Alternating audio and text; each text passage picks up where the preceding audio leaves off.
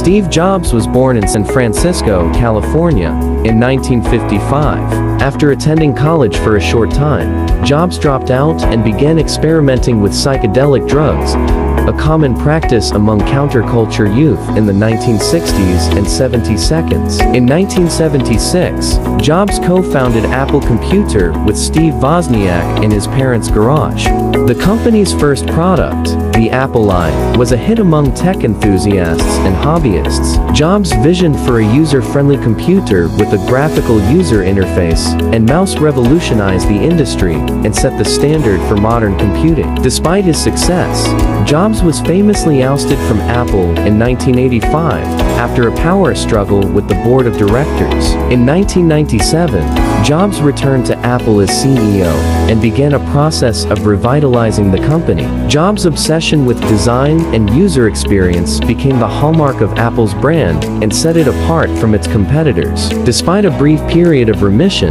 the cancer returned in 2008, and Jobs passed away on October 5, 2011, at the age of 56. Steve Jobs' legacy lives on as one of the most influential and visionary entrepreneurs of our time.